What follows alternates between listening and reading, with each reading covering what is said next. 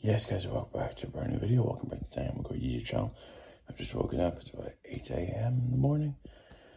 8 a.m. in the morning. I'm going to tell you 5 things we learned from Chelsea 1, Celtic 4. First thing we learned is, I thought Enzo Maresca was going to be better than this, but we haven't won a game in pre-season yet. Second thing we learned is, Colwell and Badiashile, they weren't good together. Colwell didn't perform that well at all together.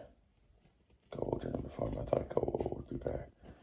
Yeah, I know he's come back from an injury, but it doesn't mean he can't perform to a high level. But I think they're just getting used to Enzo Maresca, new era, and getting used to Enzo Maresca's new formation. Sorry about my throat, I'm a bit crooked, just woken up. Third thing we learned,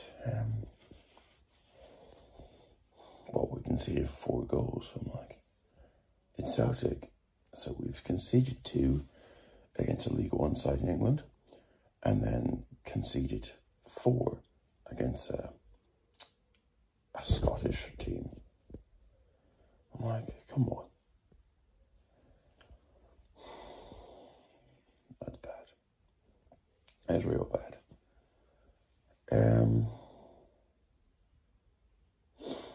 Yeah. Fourth thing we learned is that I can almost guarantee you, if Cole Palmer didn't go to the Euros and we had him here, we would have won all these games. I didn't think. Kieran Dewsbury didn't play, actually. Wasn't even in the lineup or even on the subs bench. I think he's just coming back from a minor injury. Yeah. And finally, fifth thing we learned is we scored a goal. Christopher Nkunku penalty, 89th minute, 4-1. Not good enough for Chelsea.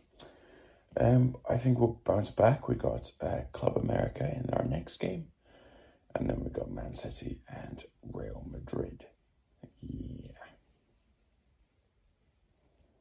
I think we'll come back and we'll win a few of those games. Alright, make sure you guys like and subscribe down below.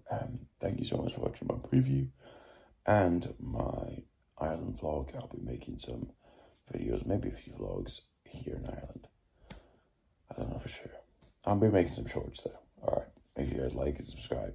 I'm trying to get to 5,000 subscribers by the end of the year. Please.